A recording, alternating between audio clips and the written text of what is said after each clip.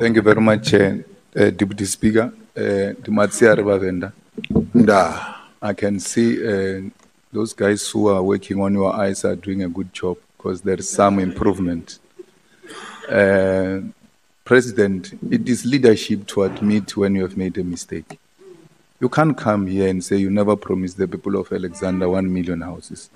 You said so. You said you are going to build 1 million houses for the people of Alexander. And knowing you being a legally trained person, like you said, you are not an illiterate who just speaks without knowing what he's speaking about. And being a president, before you take a stage, your back office would have given you the necessary information which is relevant to this place where you are.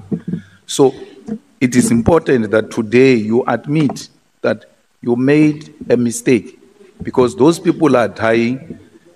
Some of them stayed at Stradler, and as a result, that land is not for human settlement. And when you created that impression, a lot of expectation was made. We're dealing with human beings here who've got feelings.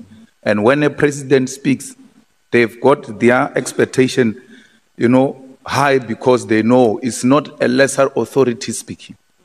Our fighter was killed, Moshe Mphatlele, in Alexander, fighting for people to occupy the containers, rightful people to occupy the containers. Because of that daily struggle of housing in Alex, now we have lost our honorary commissar during the battle for occupation of these containers.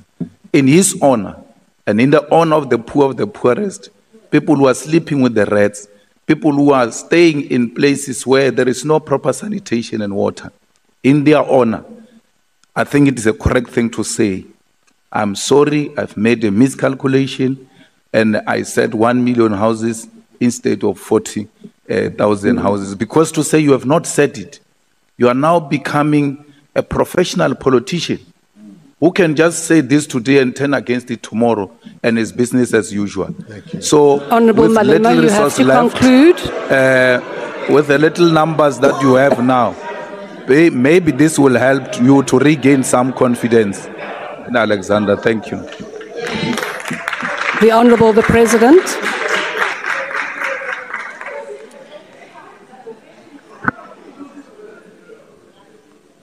Mushavi, let me start by extending my condolences for the passing of Mphatlele. I had wanted to call you, but I then got distracted by a whole number of things. I felt very sad when that incident happened because Mphatlele was an important leader in your party. So my condolences. In addressing precisely the point that you are making, we took care to go back to that recording and listened to it. And I had a number of people in my office listening to it and interpreting it because ke boletse ka Sepedi, ka bolela, and to the extent, Honorable Malema, that it created this impression that I said 1 million houses for Alexander, which objectively would not be possible anyway, because we just don't have the land there to build the 1 million houses. And to the extent that it created that impression, yes, I will say I apologize for having made people believe that I meant for Alexander. What I really meant was, yes, we would want to build 1 million houses for the whole country. And as it turned out, of course, we never really reached even that target because of a whole number of issues. We succeeded in building, during the MTSF, we succeeded in building 240,000 houses, which is way below what we had wanted. And there are many reasons around the country why we have not been able to reach our targets. And these are things that we do need to correct, because in some cases there's been underspending. Money has been laid out, and the entities that are supposed to build those houses often do not do so, and the money is returned. And the issue of Alexandra is quite complex and has been so for years.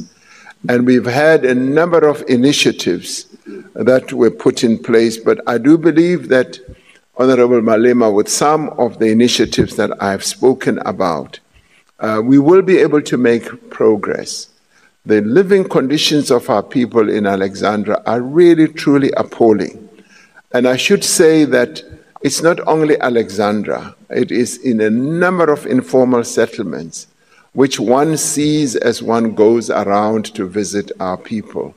And you can see that they live with rats, they live where there are no facilities, and this imposes a huge responsibility on us as government to improve the living conditions of our people.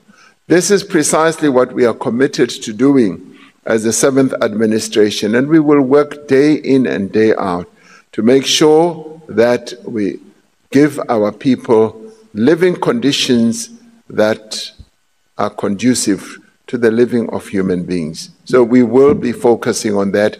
But thank you very much for having raised the issue of the living conditions of the people of Alexandra. I take it seriously, and I'm glad that you also take it seriously. Thank you very much indeed.